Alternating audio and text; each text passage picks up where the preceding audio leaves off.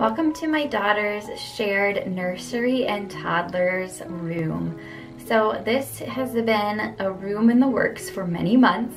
I did a DIY board and batten that I shared a video on back in February, so that has been many months ago. And I just haven't come together to finish up doing the room and getting a video out for you until now. So we haven't done a whole lot more than that other than some few beautiful touches and some finds from Marketplace and just a few pieces of art and things like that. So I thought I would share how we make this space for a 1-year-old and 3-year-old work that's practical and that is still beautiful.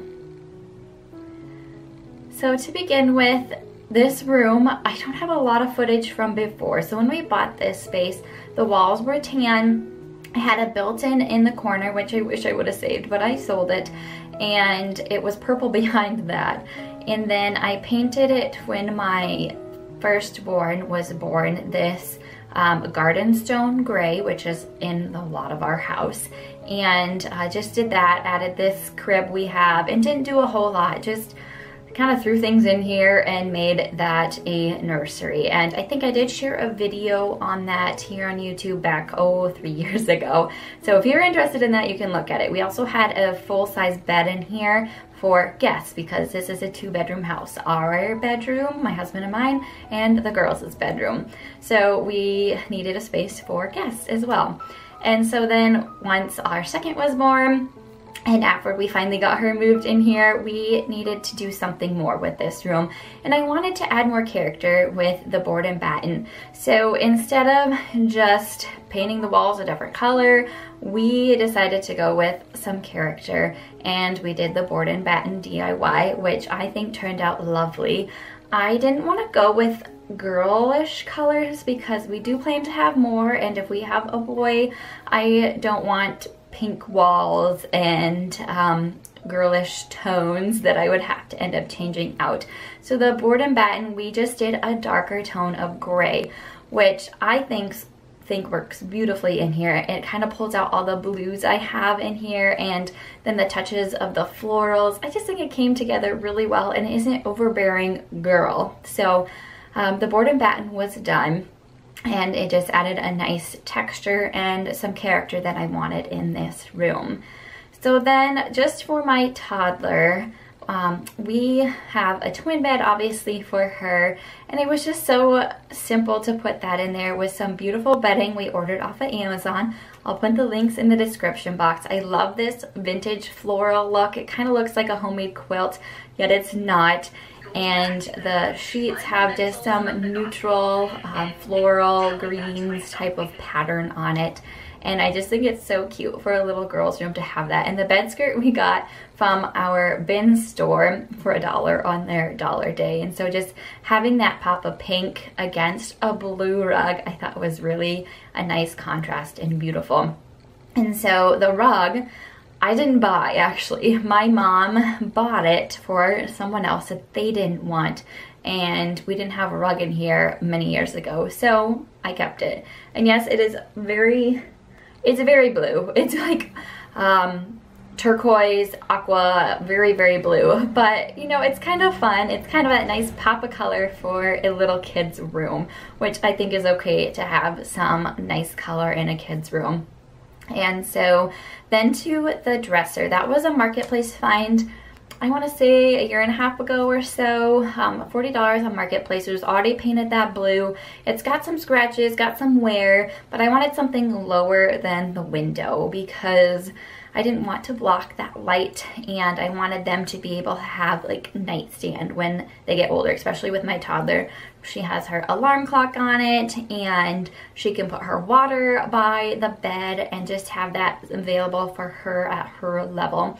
And they can also get their own clothes out then too, because the drawers are at their level. And yes, there's only 2 drawers, and we do have our closet over here, but they share the drawers, they share the closet. I try to keep clothes a little bit more minimal so we don't have multiple drawers full of clothes. And then I just kept it really simple on top of the dresser with a basket for diapers and wipes, my cloth diapers and wipes for my little girl. And then just some fresh flowers because it is summer still. In the winter months, I'm sure I'll put some faux flowers or something else on there. And the girls don't really seem to mind having those there, and they don't play with them too much. So like I said, just super minimal and simple on there. The curtain on both windows, I just have one. I would like to find two eventually. They were just some thrift store finds many years ago, so those curtains have been in here quite a while, but it adds that little another like sunshine because it's got a little bit of yellow, so it adds that just pop of color again with the yellow pattern of whatever is going on the pattern of the curtain. And then just having a basket on the other side with blankets in it, and it kind of hides that air vent a little bit too, but when it gets hot I do move the basket because the air needs to circulate a little bit more. Then over to the crib, it was a gift for my firstborn. It's just a Graco brand, nothing special. Maybe eventually I'll find a cute antique crib or vintage crib, but it's functional. It turns into a toddler bed.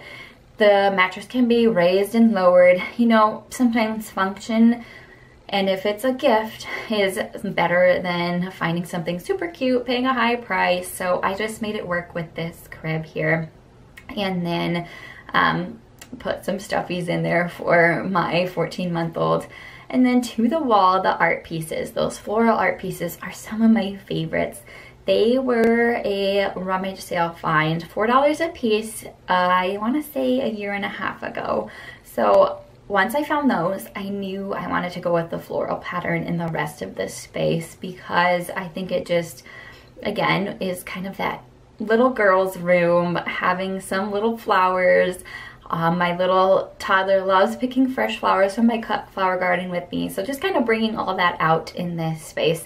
And I just kept a macrame piece on the wall that I've had in here since we bought the place. So I might want to do something a little bit different with this wall because it seems kind of blah, and the macrame is not centered over my crib there. So I'm not sure if I want to move that, if I want to do a little gallery wall, what I would like to do in that space. Then over to this little corner. So that is my old chair that was gifted to us that I just covered with a vintage or an Afghan blanket, not vintage, and it's very worn chair. It doesn't match the aesthetic here, but it was free and we kept it in here. It's pretty comfortable. It works for holding the little one, feeding her a bottle, so that is why we have that chair here. And the art DIY that I did many years ago with those embroidery hoops, I just love kind of how that is floral again, and it just is kind of vintage looking with that scalloped type mirror that is going on over there. So it's really a simple space. I'm really trying to keep it minimal. Oh, I do have my toy basket down here with some toys with a lid. Of course, that was a thrift store find, $5 for that basket. Having toys in this little girls or little kids space I think is important for them, but keeping them hidden is also nice. So a lidded basket is really nice, or little trunk, I guess you would call that. And then that's just a crib on my toddler's side, just with her stuffies in it, and she likes to take out the stuffies and put her little babies in there as well too, and put them in their crib to go to sleep. So like I said, it's just a super simple space, very affordable space to DIY. The board and batten was really affordable DIY. The bedding was very affordable. Getting things from thrift stores, marketplace, gifted. It's just a great way to go when you are trying to make a space functional yet beautiful, and a shared space at that.